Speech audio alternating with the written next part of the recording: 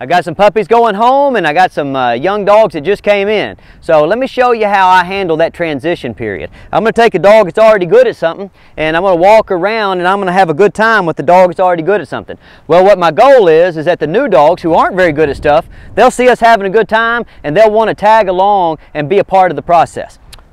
Come on, buddy, let's go. So I'll take a couple of these dogs that are already good at stuff. I'll probably use Boomer and Eddie here. Up, up, up. And I'll just take them through the course. And when the new dogs like Tilly, or like this little dog here, follow along, or this guy here who's a year old, we're doing remedial training with him, follows along, then I'll reward them. Come on. So you can see Boomer and Eddie here, they know exactly what's going on. Now Tilly doesn't, so you see Tilly stopped right there. So what I did is I'm noticing Tilly, I said, hey, I appreciate the effort, you don't have to do it perfectly. And this dog just barely approached the jump. I appreciate that too. You know, what we work on here is building good foundation based on incremental process. So see how I took my time and rewarded Tilly, she finally made it over that jump. Let's see if I can get this dog to do the same thing. Good. Now, I don't need to get this dog to come all the way over the jump, so I'm not going to spend much time doing it. I'm going to say, hey, that's good enough. You walked up to the jump, you thought about what you were doing, that's a good start. I'm going to come to the tires. Boomer goes right up the tires. Okay, and I'm going to wait. Okay, obviously Eddie knows how to do the tires. Now let's see what's going on back here. Here's this same little yellow lab puppy, and she's walking up to the tire. Now here's Tilly, black lab puppy. Tilly says, I can get on those tires. Let's see if we can get some feet up on that tire. That's good. That's a good enough start. I don't have to have perfection. I just have to have progress. Come on, Boomer. Be sure-footed. Now I'm going to come up here. Very nice. On my railroad crossing. Good. Very nice. Everybody's falling in line like they're supposed to. Very good. Now, so everybody's doing fine. This yellow lab's back here, and I don't know if you can see her, but look, she followed right along. She wants to do it. She just doesn't know exactly how. So we're going to take a moment. Oh, and we're going to say, look, it's pretty easy. Just get her feet up here. Maybe step around. Oh, that's very nice. And again, listen, guys, I do not have to have the dog, you know, I'm not trying to get mastery on its first day. I'm just trying to get the dog started. So walking up to an obstacle, putting your feet on an obstacle, making any attempt to negotiate the obstacle, that's good enough for us. Very good. Now look at Tilly. She's been here a few more days, so she says, hey, I got this on lockdown. I'll do it. Boomer, he knows it like a pro. Come on, Boomer. Oh, very nice. It's so windy out here. Oh, very nice. Good dog. Oh, come on, little puppy. All these guys are doing it very well. This puppy says, what's going on over here? Oh, so just feet. Just having her feet up there, that's pretty good. I like it.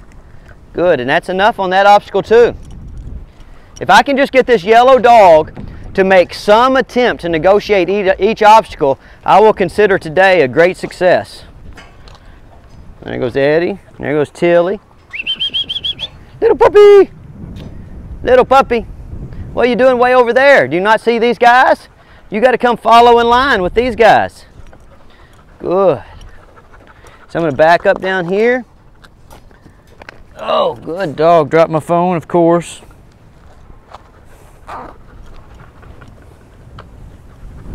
See if I can get her feet up here. Oh, look at those feet up on the obstacle. That's wonderful. That is wonderful. That's plenty. Good. Look at Boomer. Waited for me like a champ. Good dog. Easy. Good. Now I'm going to go back around over here. Start back on this little jump here. Look, Tilly's got it down. Boomer's starting to get it pretty well. Now watch, I'm just going to keep positioning my body in such a way as that jump is between me and the dog. Now look, half her body got over it. That's awesome. And then the rest of her body. Then I'm going to come back over here like this. Now you look at Tilly. She came over here and did this all by herself. That's awesome. Now, look at this dog here. Let's see what's going to happen. Oh my gosh. There we go. Come on, Boomer. Show them how it's done. Look at Boomer. Boomer's a champ. Now, see, look at that dog. It ran around there. Now, look, guys, a lot of times in training, you'll get a little frustrated, but that makes common sense. Why would a dog spend excess energy to climb something that could easily be walked around? Okay, so you gotta really take great effort not to be frustrated here. Dog doesn't understand, you know, what you want right off the bat, so you have to spend some time teaching them. And so the best teaching is done by putting a dog in the right mental state to want to learn, right? And then doing the activity with the dog so that it seems like a fun process and the learning is intuitive. See how, like, I move away from the dog and the dog wants to follow me. If I can position the dog in relation to this jump in such a way that the most efficient way to get to my body and get to this reward is to jump, then that's what she'll do. Good. Now, if I come down here too far, right here, and I go to moving backwards, the dog will walk around it. Now look, guys, is that dog for some reason trying to be disobedient? No. Okay? The dog just is using common sense. If I can get around this and not have to use a lot of energy, that's what I'll do. If the most simple way to get to Stonnie is to jump the thing, then that's what I'll do. So make the training understandable for the dog, you know? And you'll notice I'm not using much in the way of words here, okay? Like when you're teaching this style, learning by doing, there's not a lot of talking. Now look, the dog's making, you see right there, the dog made a decision. Where it was, it said, is going over the easiest or going around? It decided that going around was the easiest. So watch, I'm going to position myself differently this time. I'm going to come back this way. Good. And the easiest way to get to me is to negotiate that obstacle, not go around it. Now I'm going to negotiate. Now I'm going to put myself here. Good. Same thing happens. Good. And I've got Boomer setting the example. Good. So she sees Boomer do it. She says, well, I can do it too. Now what Tilly's done is she's found herself a perch. And she says, well, I'll just stay up here and do this because this is cute. And Stonnie always notices me when I'm doing this. So I say, hey, I appreciate that. So when the puppies first get here, my primary goal is to just make sure that they understand that when we come out here and we start training, that we're just looking for fun, mentally and physically challenging activities to do together. It's not me forcing these things on the dogs. Okay, if you do good obedience, the dog understands in a very short period of time that coming and being still and having good manners and negotiating obstacles and learning a basic vocabulary works out to the dog's own advantage. It's not something I'm forcing on the dog to do, it's something I'm helping the dog to do. Very nice. Good girl, Tilly. Good. Now we're going to walk our way through our little grassland here. Oh, look at Tilly, falls right along. Very nice. Now right now, is Tilly walking just because she's with me, or is she walking because Boomer's doing it, or these other puppies? I'm sure it's multifactorial, you know.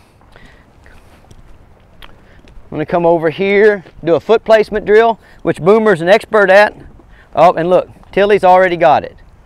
All right, now let's see if this yellow dog can get it. Now again, what I'm going to be satisfied with is just some effort. Just some effort. People get too carried away and think that they've got to accomplish everything in one day, and that's never true. I just want this dog to come over here, see these other dogs climb on this board, and say, oh wow, I want to do that too, I'm going to try. And what I'm going to reward is the effort. You know, like dog training is really subjective, and so what you have to, you know, you can't put these objective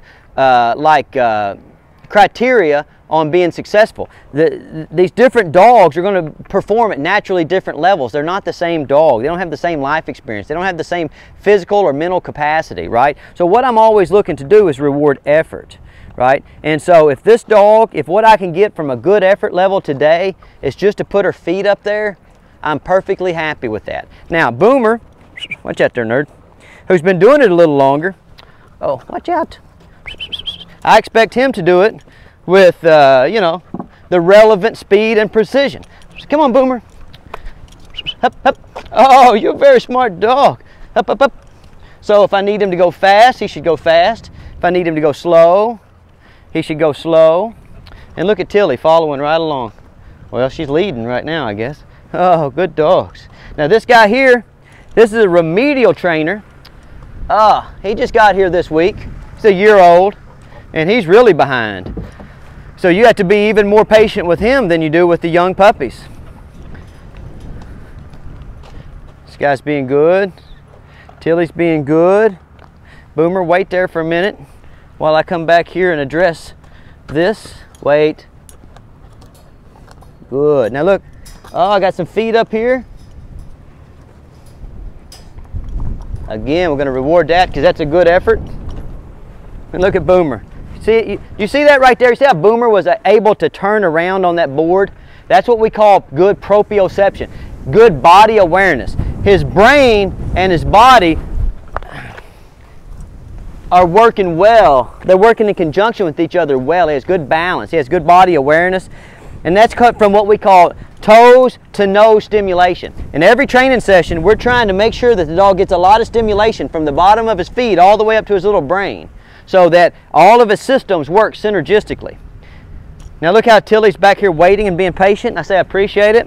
And look at this little puppy. Waiting, being patient. Easy. Very nice. Yep. Good.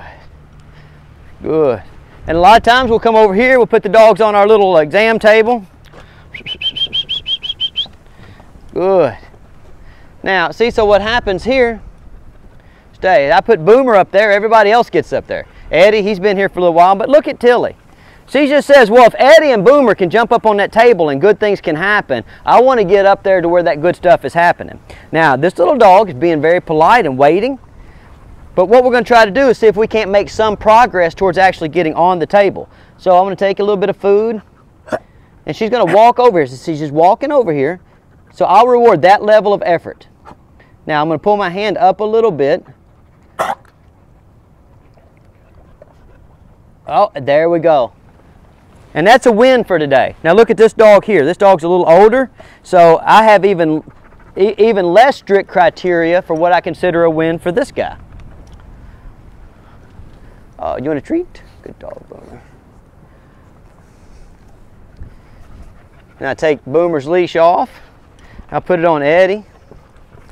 Oh, now the wind has blown my slide down. I have to put my slide back up. Now Amelia, that's the dog. She's over here for remedial socialization also. She's snipping and snapping at people at home. All right. So let's walk out in my field and see what else we can find to get into. Just walking around, letting the dog understand, you know, that following me around is always going to lead to fun and adventure. Oh, and we make adventure where we can. Look, I just got an old $12 barrel out here by this log. Good. We're going to climb over it a few times. Come on, Eddie, you can do it. Very nice. Now you see Tilly, she wants to follow along and do it, but she's not exactly sure how to navigate that barrel. So I'm going to get down here and help her a little bit. Here, Tilly. Okay, Eddie, you got it. Oh, come on, Tilly. Come on, Eddie. Good dog. All right, get off there, fatty. Oh, come on, Tilly, you can do it. Very nice. Get her up on that barrel. The barrel's shaky, so she's really having to learn to trust me right now.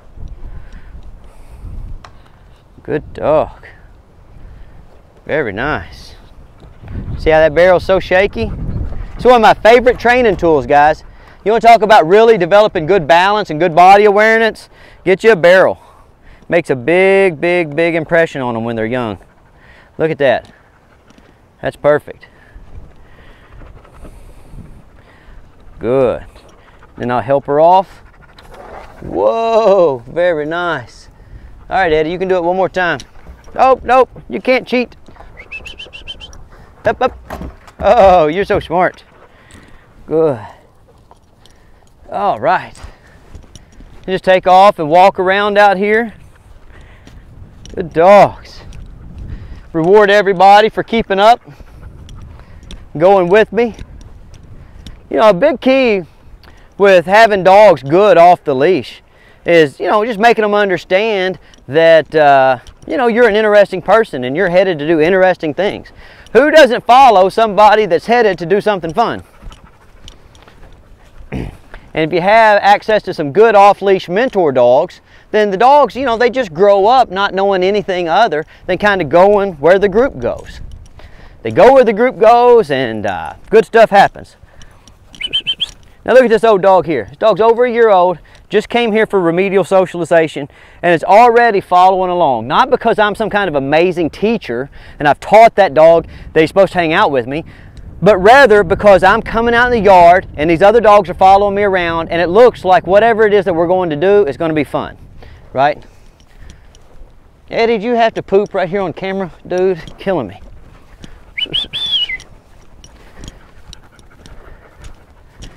Oh, hello Boomer, how you doing?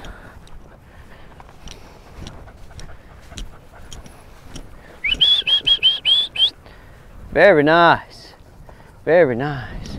Oh, sometimes you gotta run from them. Oh, come on guys. Oh, very nice, very nice. And reward them when they catch you. Good dogs. Oh, where are we going? Hello, what are you doing, little yellow dog? Whoa, ah. Oh, very nice dogs. There you go. There you go. Oh, come here, babies. Good dogs. Good dogs. Okay, guys, that's how I transition new dogs into the kennel environment. Get out there, work your dogs, have a good time.